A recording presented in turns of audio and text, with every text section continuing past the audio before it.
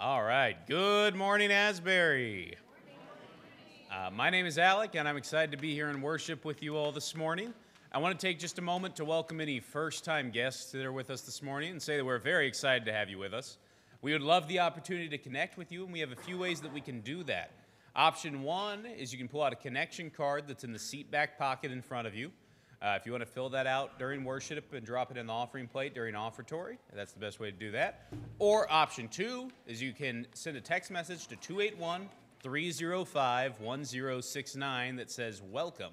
So text the word welcome to that number, and you'll receive a follow-up text with the same, with connection to fill out that same quick connection card just online. If you are a first-time guest, go ahead and stop by our welcome desk on your way out of worship this morning so we can give you a small gift as a way of saying thanks for being here. Once again, my name is Alec. If you need someone to talk to after worship, I am right back there. Without further ado, let's get ready to worship. Thank you, Alec. Let's go ahead and stand together. Those that are willing, that are able. If you're at home, the words are going to be on the screen as they are here in the sanctuary this morning. Let's lift our voices up to God this morning in celebration. This is House of the Lord.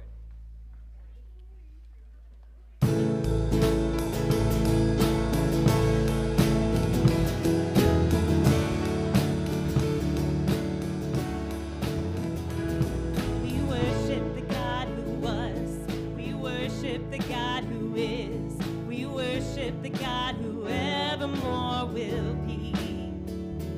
He opened the prison doors, he parted the raging sea. My God, he holds the victory.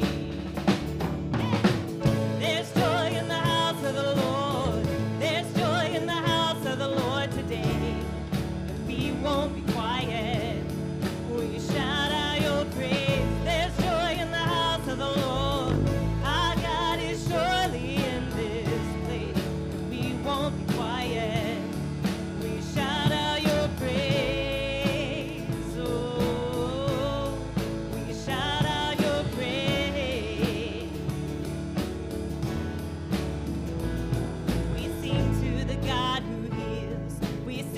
The God who saves, we sing to the God who always makes a way.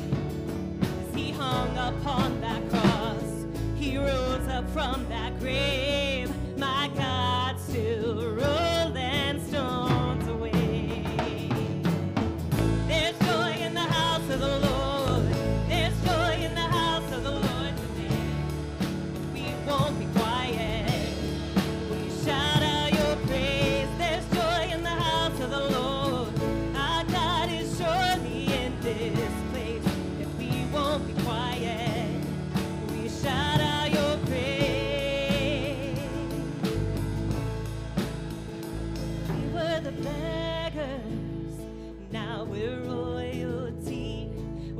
The prisoners, now we're running free. We are forgiven, accepted, redeemed by his grace. Let the house of the Lord sing praise. We were the beggars, now we're royalty. We were the prisoners, now we're running free. We are forgiven, redeemed by his grace. Let the house of the Lord sing praise. Come on, let's sing. There's joy in the house of the Lord. There's joy in the house of the Lord today. And we won't be quiet. We shout out your praise. There's joy in the house of the Lord. There's joy in the house of the Lord today. And we won't be quiet. We shout out your praise. There's joy in the house of the Lord. Our God is surely in this place, and we won't be quiet. We shout out your praise. We shout out your praise. We shout out your praise.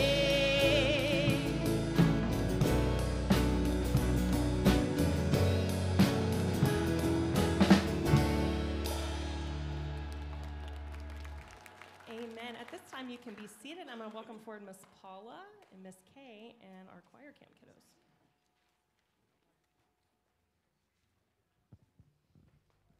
While Miss Kay is making her way up to the podium, if I could have any of the choir camps kids come forward in front of the altar, please.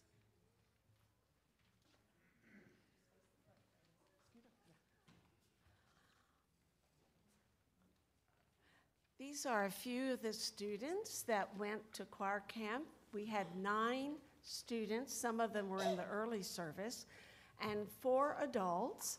I want to say thank you to all of you for the support you gave to these students financially and the support how you encouraged them to go to choir camp.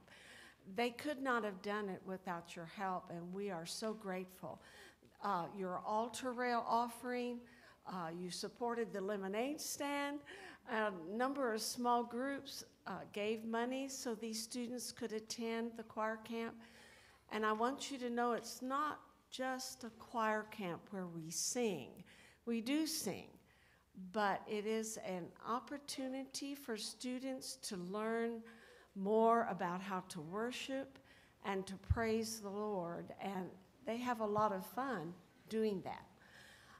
Paula was one of our counselors who went, and Monica Bush was the other, and they took really good care of our students while they were at Lakeview. Our theme was Lean on Me. And all of us learned that we can lean on each other as a community, but we always can lean on God. Now I want you to hear from the students about some of the fun things they did. Okay, who would like to go first? You want to go first, Asher? All right, tell us how you experienced God or something that you really enjoyed at choir camp. I experienced God the most at choir camp by meeting new friends and when everybody in the camp sang together. And Braden, what was your most fun thing or how you felt God at choir camp?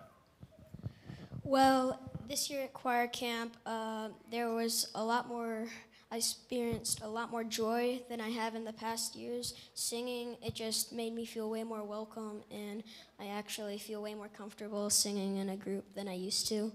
And one of the best things to me about choir camp was probably all the fun we got to have together and just spending time with people like that we know and people we actually don't know. So Braden and Jackson actually moved up to the middle school camp, so there's a little bit more freedom in that camp versus the elementary camp. So they get, I saw pictures of a foam party, silent disco. Logan, do you want to say something? Okay. Logan spoke this morning, so we're going to pass it over to Lucan. Lucan, can you tell me how you felt God at choir camp or your most fun thing that you did? My most favorite thing was swimming in the lake.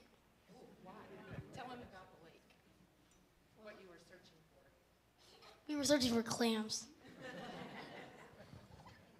And they were slimy, but the kids absolutely loved it. Okay, Jackson and I spoke a little bit before, and besides the 3 choir rehearsals each day, the middle school and high schoolers were allowed to pick some classes that they were interested in, and he wants to tell us about one of the classes he took. So one of the classes I took was sign language.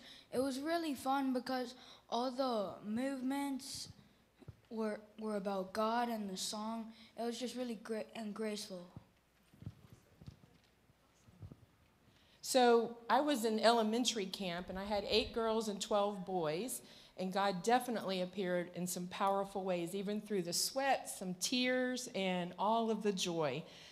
Some examples of that were when there were some joyful interactions between 4 of our own Asbury boys when they ate a pint of Bluebell ice cream in front of me in the hammocks and did not share. And so I told them what God would think about that.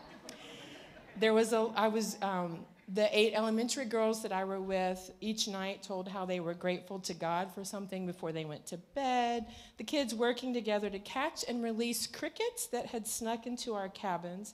Definitely God and lots of joy and the silent disco, the lake swimming and making new friends, and the giggles and fun that kids experienced as they got to watch an operatic concert version of Meow. So if you see one of them, ask them about that because there was lots of giggles and lots of fun. And then I just wanted to say that there was a young camper who, and it's not Lucan, but there was another camper who had an accident on the jumpy pillow where he collided with another camper, and the counselor was trying to check him and make sure he was okay, and asked another young boy to please move out of the way so that the counselor could check him. And his response was, "No, I cannot move. This is my friend, and I want him to be okay, and pray for him." So there were a couple of tears there from the grown-ups because it was so endearing.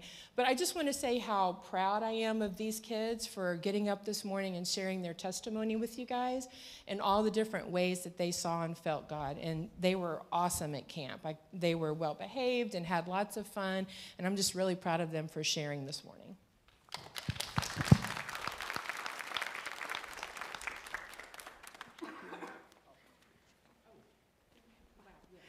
Okay, so any of our kids who are 3 years old through third grade, if you'd like to go join Miss Paula, they're going to be heading out to Wow Worship, which is like our children's church, and they'll be right down the hall here, and they're welcome to join her. Well, friends, it's so good to see you in worship today, especially after our field trip last week where we were worshiping at Parkwood, which was, I think, so, like, there was just such a good spirit in the room. And so for all of you who made that trip with us out there last week, thank you so much. But it's good to be home, and I'm glad to see you in worship today. Why don't you stand and greet one another in the love of Christ for just a second today?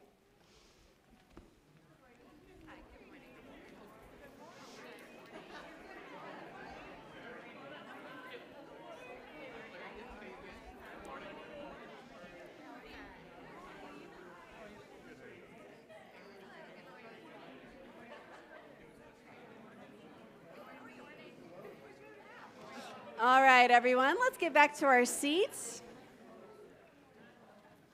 Actually, I have quite a number of prayer requests this morning, so you might even want to grab a pencil and jot some of these down. Ruth Christian has COVID and is struggling with it and asked for prayers. Dennis Humphrey had surgery this week, and so asking for prayers for his recovery. Kristen McKee, as she continues to fight brain cancer.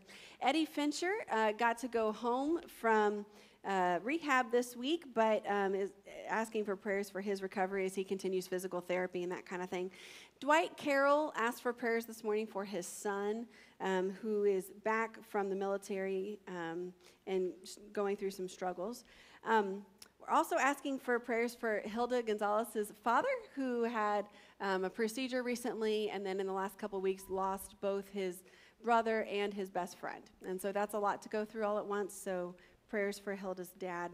And also Teresa Berry, who we haven't seen in a few weeks, and that's because she's been dealing with a really bad case of shingles and is in a lot of pain, and asked for prayers for that too. So let's go ahead and bow our heads and our hearts as we go to God this morning. Father, Son, and Holy Spirit, we thank you so much for this place, this time, this community of believers.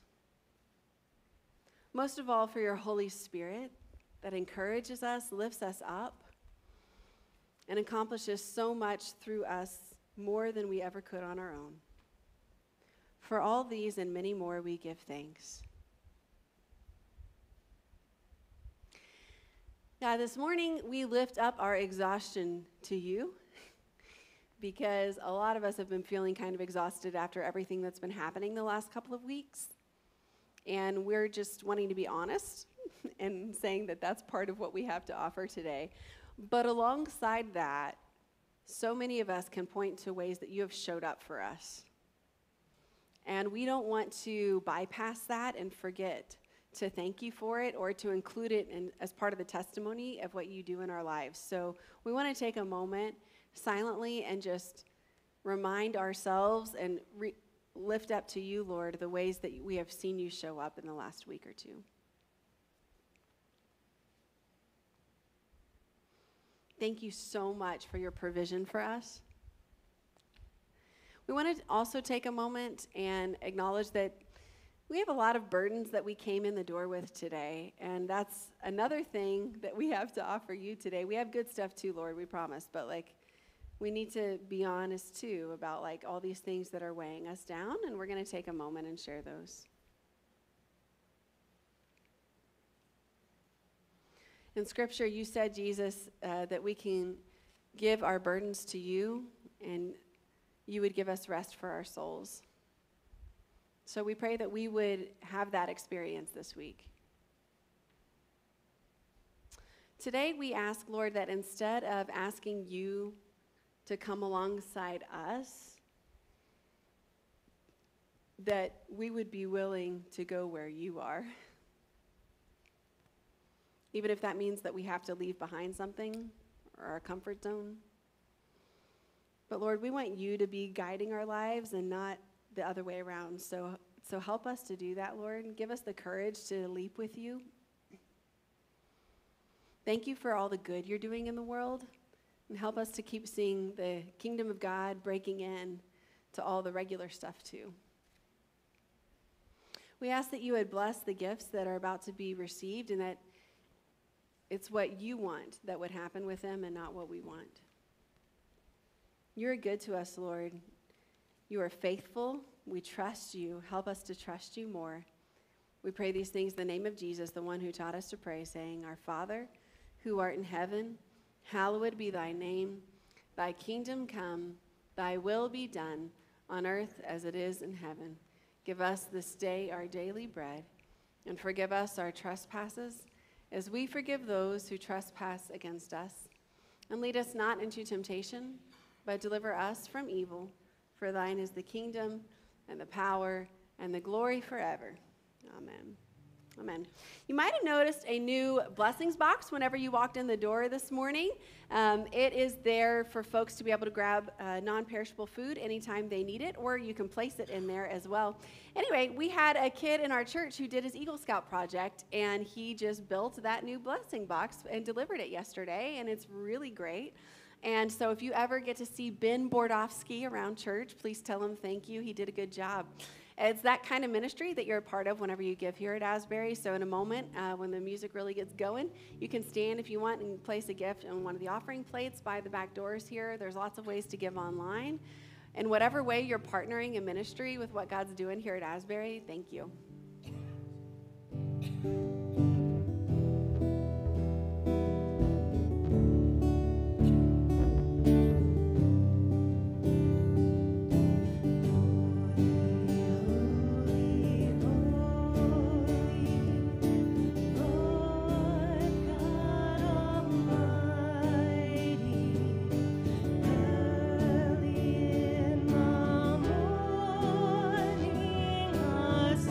Shall rise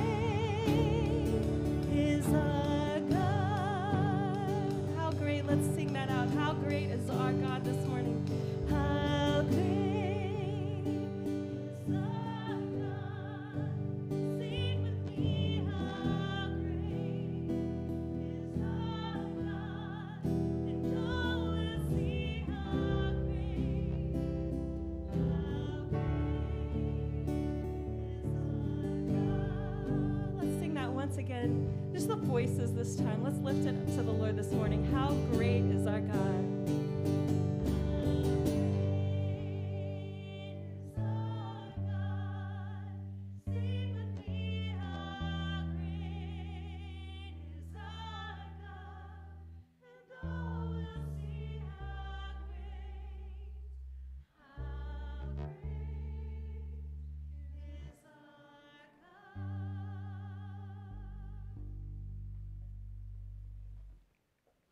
Amen. Y'all take a seat. If you want to see an example of how great our God is, you might remember that in May I came back from General Conference with a challenge that I had learned that many of our brothers and sisters in the Congo were leading churches, pastors who didn't have a single Bible in the whole church and to lead worship with or have Bible study with. And so I kind of issued a challenge, and wow, Asbury, just responded, and we took off, and it grew to other churches in the way that only God can do. It expanded from there into bicycles so that pastors can get to their churches, so that they can drive members to the hospital, ride, whatever. Anyway, so we thought it would take a long time internationally to get all of those resources to them. But the week of the hurricane, it turns out that they were able to distribute all of it. And we are happy to be able to share with you the fruit of that ministry. Take a look.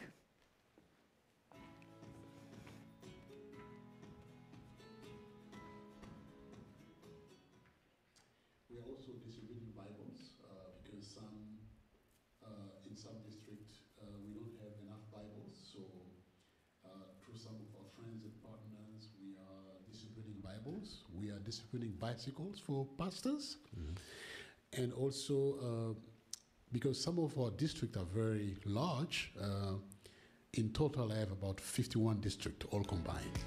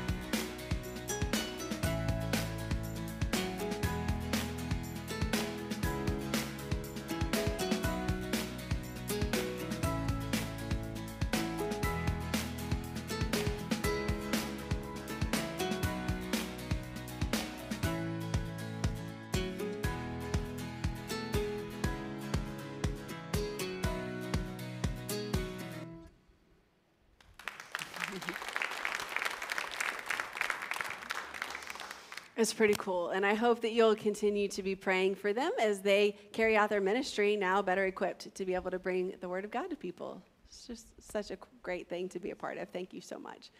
Let's pray together. God, as we apply ourselves to Scripture this morning, we ask, Holy Spirit, that you would speak to us through the words of the Bible today, whatever we need to hear in our hearts. Speak, Lord, for your servants are listening. In the name of Jesus we pray. Amen.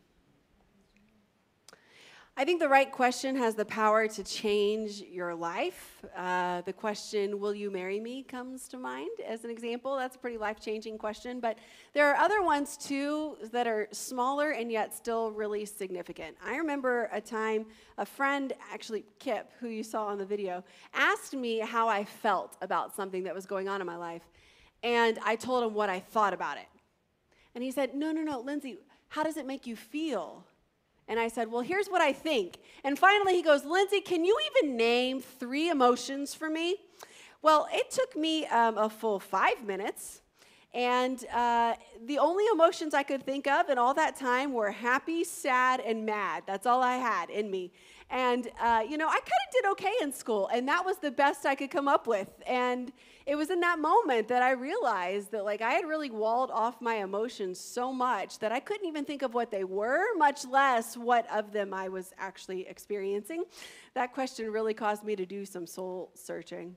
And then we discover along the way that we have a God who asks us questions. I mean, we know that we have a lot of questions for the Lord, but he actually cares enough about us to be interested in us and our answers, because he wants us to do some soul searching. Because every time he asks us a question, he's actually trying to help us discover something. And of all the questions that God asks in the Bible, and there are a lot of them, there is one that I think really gets to the heart, not only of Christianity, but also of life on earth and what it's all about. So let's read together how Jesus actually called his disciples whenever he started out in his ministry, and see what that might mean for our discipleship today. I'm going to go ahead and encourage you to grab a blue Bible from a chair in front of you or pull it up on your device. We'll be reading from the Gospel of John. You might know that in the very back of the Bible is 1st, 2nd, and 3rd John. Those are good too, but that's not what we're reading today. We're reading from the Gospel of John, chapter 1, beginning in verse 35. I'm reading from the CEB version, but whatever translation you use is great.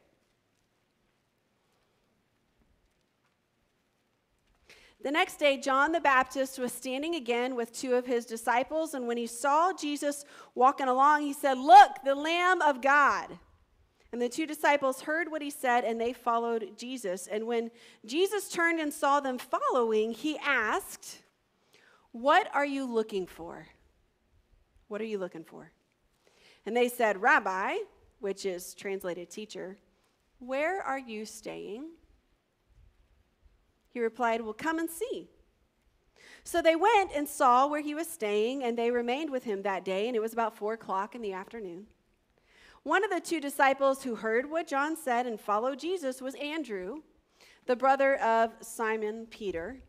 He first found his own brother, Simon, and said to him, "We have found the Messiah," which is translated Christ or anointed one. And Andrew led him to Jesus.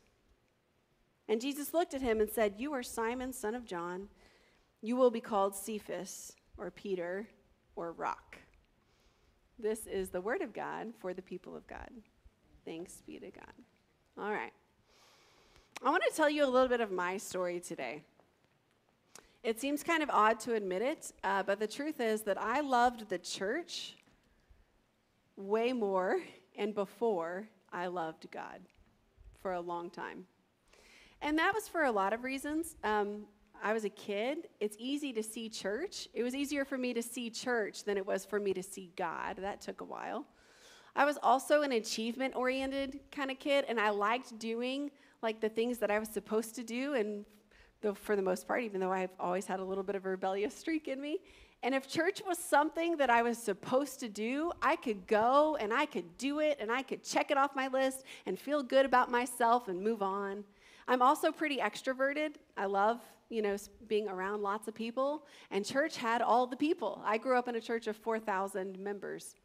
We did vacation Bible school. We did music and arts camp. We went on choir tours and choir camp in Lakeview, and I even did this old school thing they used to do called puppet ministry, if you can believe that. I don't know if anybody else remembers that. The church bus picked us up from school every Wednesday afternoon in 15 other elementary schools in our neighborhood, and to go to children's choir every week. Back in the days when everybody went to church, there was so much to do, and we did it, and I was good at it, and I loved it. But that didn't mean I knew the Lord. I certainly grew in what I knew about the Lord. I could tell you Bible stories. I knew what God was supposedly like, but I didn't know him. That came for me years later. It was about 10 years later. In fact, I started loving church when I was 5. I met Jesus when I was 15. And during that 10 years in between, if somebody were to ask my 8-year-old or 13-year-old self what I was looking for, out of Christianity, I would have said something like, I want a way to help people. Because I saw churches helping and doing good things for people. We had a clothing ministry and a food pantry at my church. I liked being a part of helping people, and that was a fine beginning, but it wasn't discipleship. The reality is discipleship, which is a church word for following, and people are disciples today of all kinds of things. Discipleship is alive and well, my friends. There is discipleship of celebrities and Instagram influencers and country musicians and rock bands and Comic-Con and all kinds of things. In fact, social media even kind of like made it official because they call people followers, right? Which is just the English word for disciple. So what following Jesus is all about, it starts with when you meet him. Now, you might feel like the moment that you met someone was whenever you came across them on YouTube. That was like your meeting with them. Or maybe you heard that band on the radio, and that was the moment where you met them. That's your meeting. When it comes to meeting Jesus, it can happen through the pages of the Bible. You can meet God that way. You can meet God in the flash of a moment, like when he reaches out to you somehow through a thought or a conversation or through nature. At some point, God's going to try to get a hold of you. For me, it was at a Army mission trip in Bryan, Texas, and I came to this razor edge moment of realizing I had to dive into faith, even though I could think of 100 reasons why not to. I was living in my doubts. But then you leap. You make a choice to meet Jesus. And after years of loving church and learning a lot about God, I was no longer satisfied with that. Being a good person was good, but it can't be everything. Because once we're here on earth, deciding to be good while we're here, that's a great plan. I highly recommend it. But it can't be the why for our life. If you're talking who, what, when, where, how, why, making your life goal to be a good person is a great how, but it's not really a why. So I want you to shout out this morning the name of somebody famous. Anybody famous? Just shout it out. Michael Jordan. Okay. Michael Jordan couldn't make it on his high school team one year, but then he grew some more. And then he clearly did well in basketball. He became a phenomenon. But then what really took off was the shoe empire, right? And that made him a billionaire or whatever he is today. Those are things I know about Michael Jordan. I am not going to call Michael Jordan on his personal cell phone and ask him to come over and help me clean out my closets at my house, right? I didn't only want to know about God, give you the laundry list of details I knew about him. I wanted to be on a first-name basis, closer than a phone call away, to talk about anything. So I prayed that God would become my Savior forever and my helper here and now, and that I would come to know Jesus for myself and follow him and not just hear about him from other people. And I prayed that prayer when I was 15. And when I prayed to come home to God, to get to know Jesus as my Savior, I was filled with I've never really had another moment like it, but I just felt like I was full of joy, like it was oozing out of me, that everyone could see it. And I had this smile on my face that I couldn't take off.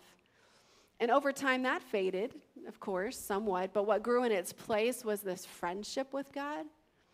When I started reading Scripture, it felt like I was reading God's diary to me. Like everything felt like it was connecting with what I was going through. I felt his peace. I felt his presence. I wonder if you can remember when you met Jesus. For some of you, you might not be able to remember a time when you didn't know Jesus, and that is such a blessing. That's lovely. I hope you're thankful for that. Or maybe you're here this morning, you're not sure you ever have, and that's okay too. I'd love to talk with you about that sometime if you ever want to. So let's say that we have met Jesus. There's this rather inconvenient truth that we are going to come to realize pretty quick when that happens. We have to come to terms with it. And that is that we can only be a disciple of one thing at a time. Okay? We see that from this passage. John the baptizer sees Jesus walking by. This is the day after he baptized him. He turns to two of his own disciples and says, "Look, the Lamb of God." And John's disciples, who loved their rabbi and had dedicated much of their life to him, heard their own rabbi say, "I'm not it, he's it." And they gave up their relationship with John. They said goodbye. They decided they wanted to meet Jesus, and they knew that in order to do that, they had to leave him. because you can only follow one thing at a time. They couldn't be disciples of John and Jesus. You can only serve one master. So if you're following an addiction, you're going to find times when your addiction leads you one direction and Jesus leads you another, and you've got to make a choice. And if you're following success, there's going to be times when your success leads you to make this kind of call, and then Jesus, who lifts up the way of self-sacrifice, leads you in another, and you've got to make a choice. And if you're following yourself, and you make yourself the arbiter of truth and the wisest counsel in your own life, which is like a real tail wagging the dog situation, guaranteed there's going to be times when you lead yourself one way and God another, and you've got to decide. At some point, you're going to have to decide to leave the other thing you followed. But after you've met Jesus and you've decided to leave the other stuff behind, there's going to be this moment where Jesus asks you the same question that he asked Andrew and the other disciple. What was it? What are you looking for from God? What are you looking for?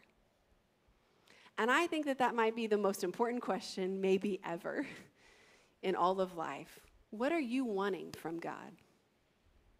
And as is only found in the Christian God's testimony, scripture, the first thing Jesus does isn't say, here's the list. If you want to be with me, here's the list of things you got to believe. Here's the things you got to do, right? The litmus test of you're either with me or you're against me or whatever. He doesn't do any of that to start. He just says, hey, what is it that you're looking for?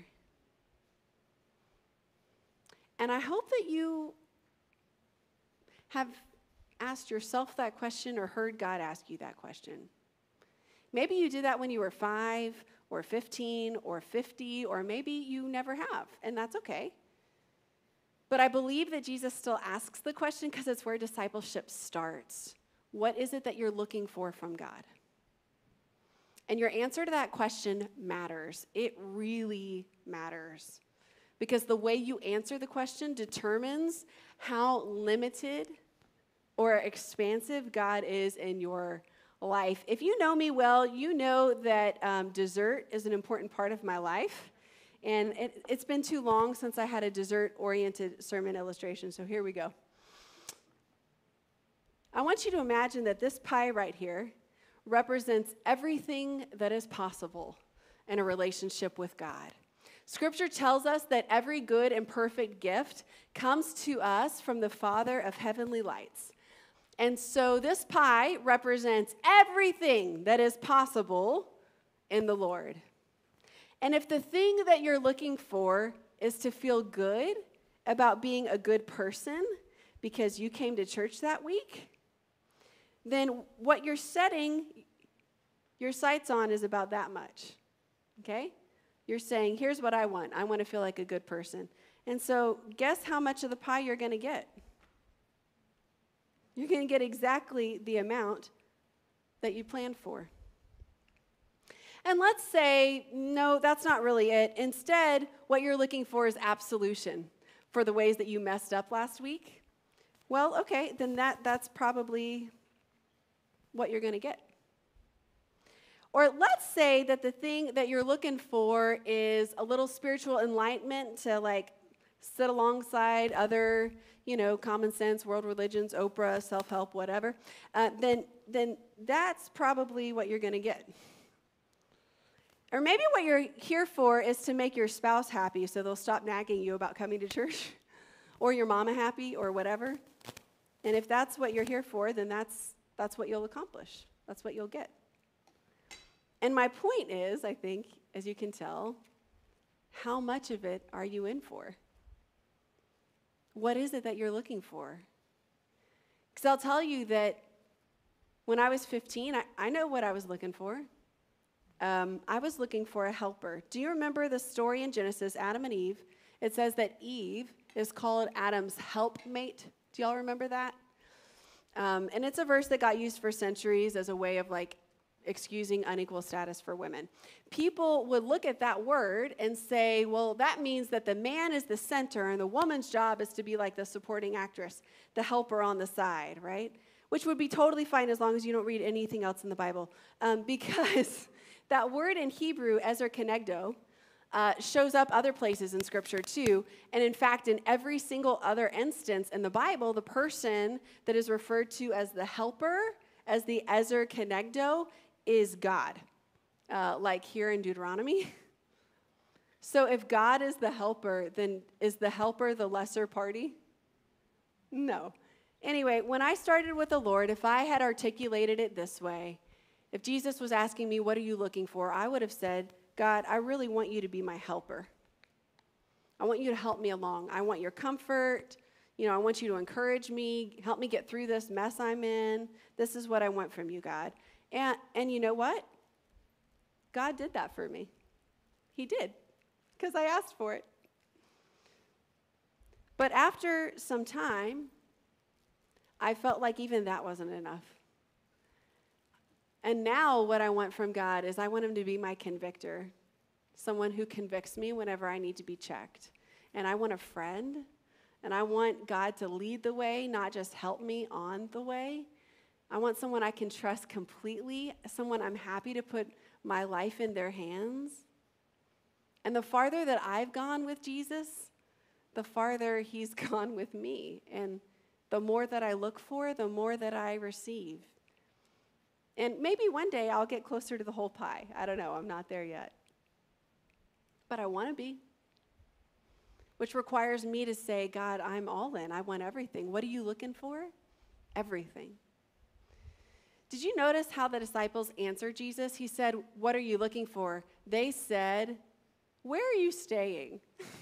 They answer the question with a question, which is so human, right? But I think what they're really saying is like, we want to go where you are, Jesus, which is actually the perfect answer. Not, God, will you go with me? Which still puts us at the center. Instead, Jesus, where are you? I'm going to leave where I am. I'm going to leave my comfort zone. I'm going to come to where you are. And the word there for staying, where are you staying, Jesus? It has to do with dwelling, abiding. It's not just a momentary thing, but it's a long-term, like, I want to abide with you, Jesus. And Jesus responds by saying, all right, come and see. Just come and see. Here at Asbury, we talk about how there are stages to our discipleship pathway with Jesus. We start at the beginning, but God doesn't leave us there. He wants us to continue to grow deeper and deeper with him. And so we have our 4 practices: worship, grow, serve, and share. But then we also have 4 stages to each one. You received, hopefully, a little sheet of paper when you came in the door this morning. Go ahead and take a look. We encourage folks to keep this folded in their Bible, keep it there every 6 months, pull it out again. And you'll see that there are 4 stages to each practice. And what we encourage you to do is circle the one that most resembles where you are right now. And whichever practice you are at the earliest stage in, for the next 6 months, just try to bump down a level. And then after 6 months, pull it out again and take a look. And whichever practice you're at the earliest stage in, try to grow to the next stage in that practice for the next 6 months. It's a way for you to say, I'm going to take the next step with God, and here's how I'm going to do it. You'll notice that the first stage, if you can read that tiny print, is the come and see stage. All of these are the invitations that Jesus made of his disciples. He says, come and see. Then he says, follow me. Then he says, be with me. And finally, on the night before he died, he said, remain in me, and I will remain in you. Vine and branches stuff. And right here, at the very beginning of the discipleship, Jesus is just saying, come and see. Check it out. No strings attached. Check for yourself how Jesus lives, where he goes, what he does. See if you like the lifestyle of worshiping, of growing, of serving and sharing. And I want you to notice, Jesus did not go to them and beg them and say, pretty, please, will you please become my disciples? And pulled on their hand, desperate. We have to take some responsibility, some ownership of our own part to play. If you want to walk with the Lord, then move your own 2 feet, right? Take the steps.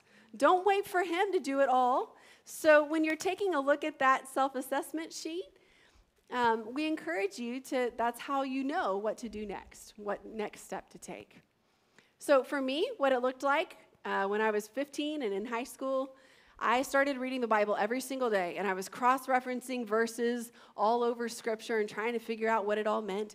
I started leading a Bible study for other youth at my church. I went on mission trips. I gave a testimony during worship one time. I led a mission trip of my college friends. While I was there, we were in Mexico, and I was in charge of making dinner one night, and I thought tacos would be the right thing to do. So I lay out all the taco stuff on the table, and the little kids from Mexico who were at dinner with us burst into tears because they didn't recognize my little gringo whatever, and that was a genius move. But anyway, I'm making the steps, right? I'm trying to walk with the Lord, and that's not supposed to be everybody's steps, but they were mine.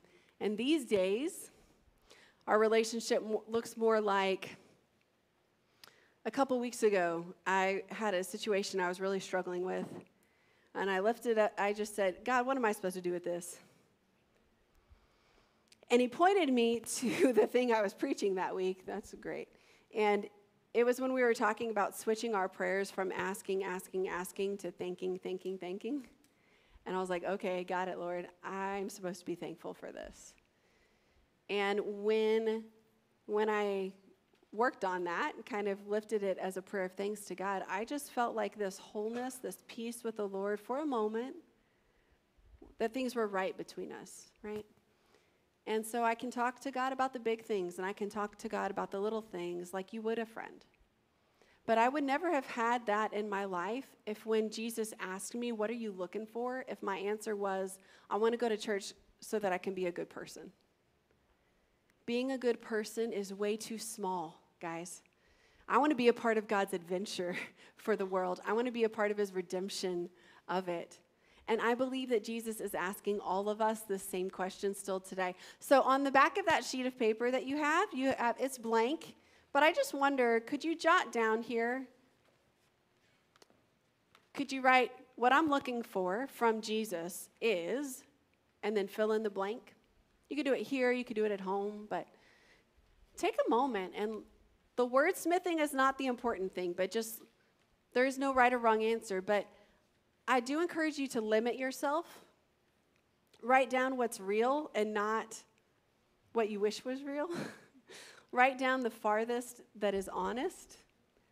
And if you're not willing to leave some other things, including yourself, in order to follow Jesus there, then just don't write it down, right? That's fine. But this morning, I encourage you, get a snapshot of where you are with the Lord right now. What I'm looking for from God is. This morning at the early service, someone came up to me afterwards and said, peace. I said, great, let's pray about receiving peace from the Lord. If you're not sure about any of that stuff, then again, I'm happy to talk about that afterwards. So are our prayer partners who will be up here after service. I know that if what you're looking for is within God's will, he will meet you in that place of need and provide it. So today I'm leaving you with this sheet of paper to take home and maybe put in your Bible. I'm leaving you with a poem that I'm about to share with you. And I'm leaving you with the question that Jesus asks all of us. What are you looking for from God? And my prayer is that you find your answer. I asked the Lord for money and wondered why I didn't see him in my relationships. I asked the Lord to help them and wondered why I didn't see him show up for me. I asked the Lord for help and wondered why he wasn't leading the way. Until one brave day, I asked God for everything and saw that everything I have, he gave, and everything he is for me. And so now I ask the Lord for himself, and every day have more than I need. Let's pray together. Father, Son, and Holy Spirit, you could have just said, here it is. Here's what's available to you. Take it or leave it. Instead, you ask us, because it's a relationship, and you're open to whatever we're open to. And so our prayer this morning, Lord, is that you would keep this question kind of nagging at us like a woodpecker on a tree until we come to an answer. And we pray, Lord, that that answer would be within your will and that you would fulfill it, and then maybe just even a little bit more. And God, if we have never met you before and we want to, then help us to take a leap of faith and say, in spite of everything, in spite of all of my doubts, I choose to believe that Jesus Christ is my Savior. Father, Son, and Holy Spirit is my God, my Master. I'm going to put my life in your hands, and I'm going to entrust you for this life and the next. I'm willing to live the way you want me to live. I'm willing to do what you want me to do, Lord. My life is not my own, it is yours. And God, for the reality that many of us have said that before and have you as our Lord, we just give you thanks for our salvation today. But God, if we have had a hard time leaving something else behind in order to pursue you, help us. And one day, Lord, get us to the place where we're able to pray, God, give me everything. I'm willing to go forward for you. I'm willing to step back for you, to be laid aside for you. I'm willing to have everything. I'm willing to have nothing. Everything I am and have is at your disposal, God. I want it all. We want it all, Lord. Help us to want it all. We trust you. We love you. We thank you. In the name of Jesus Christ, we pray. Amen. If you're willing and able, stand with us as we sing one more time together. This is called Go Anywhere. Let's stand as you're willing and able to sing.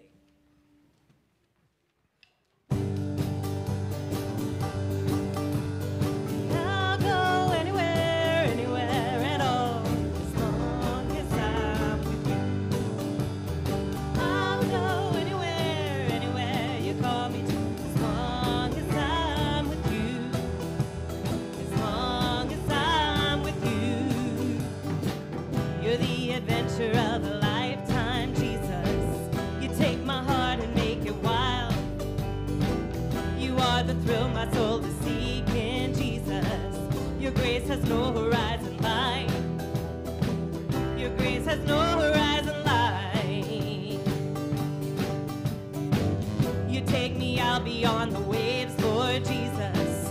You are the captain of my soul. There is no map for where your wild heart takes us. We're running into the unknown. We're running into the unknown. And I'll go anywhere, anywhere at all, as long as I'm with you. 'Cause I'll go anywhere, anywhere you call me to, as long as I'm with you. As long as I'm with you. Love that one. Thank y'all. All right, guys, a few things I want to let you know about. Fill the Bus, we've got one more week to be able to grab these school supplies. They're a little worried that because of the hurricane and everything that this might get off of people's radars, and it might, and a lot of us have a lot going on right now, so if you can't, that's fine. But if you have the chance to grab some of these things, there is a big old like cardboard school bus over here, and you can put that stuff in there next Sunday. Also, we're having a family night at the LaPorte Wave Pool this Tuesday night, 7:30 to 9:30. Asbury folks only. We're taking it over. We're going to have some pizza. And so if you have kids at the house, we would love to have you join us. It's going to be a lot of fun. Also, this Friday night is a parents' night out. If you have potty-trained 3-year-olds through 5th graders, then you don't need to be convinced of how great this is. You already know. But you do need to register to make sure we have enough safe sanctuary supervision going on. So let Paula or Jalen know, kids@asbury.cc. Also, Sylvia Rooney is one of our high schoolers. She's leading a Bible study right now, and it's on Tuesdays at 6:30 at her house. And whether you can just come once or all 4 times or whatever, they would love to have you. So if you're a high school student, this would be a great opportunity. We also have a group called Accompanied. It's for folks in their 20s, which is kind of a hard time in the church. It's like you're trying to figure out where you belong and where you fit in. So this is a group for those folks. First and third Wednesdays, Mamma Mia's at 6:30, and Jesse and Hallie over here could tell you all about it. They would love to have you. Also, we actually this morning ran out of time slots for our photo directory. And so be checking your church newsletter, the church happenings this Wednesday, because we're hoping to be able to open up a third day, and we'll put those slots available, but go ahead and grab them before they too run out. And we have prayer partners, and they'll be up here. I'm happy to pray for you as service closes. I hope your week ahead is fantastic. I hope that if the Lord says, hey, come and see, that you're willing to go and check it out. But remember that God goes before you to show you the way, behind you to keep you moving, above you to watch over you, beside you to befriend you, and within you always to give you peace. Amen.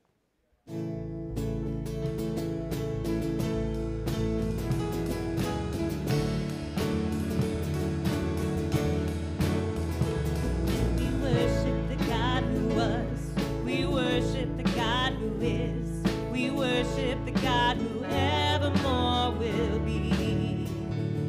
He opened the prison doors. He parted the raging sea. My God, He holds the victory. Hey! There's joy in the house of the Lord. There's joy in the house of the Lord today. And we won't be quiet. Shout out your praise. There's joy in the house of the Lord. Our God is surely in this place. We won't be quiet. We shout out your praise. Oh, we shout out your praise. We sing to the God who heals. We sing to the God who saves. We sing to the God who always makes a way. 'Cause He hung upon that cross. He rose up from that grave. My God, still rolling stones away. Hey, hey. There's joy in the house of the Lord. There's joy in the house of the Lord today. And we won't be quiet, but we shout out your praise. There's joy in the house of the Lord. Our God is surely in this place, and we won't be quiet. We shout out your praise. We were the beggars, now we're royalty. We were the prisoners, now we're running free. We are forgiven, accepted, redeemed by His grace. Let the house of the Lord sing praise. We were the beggars, now we're royalty. We were the prisoners.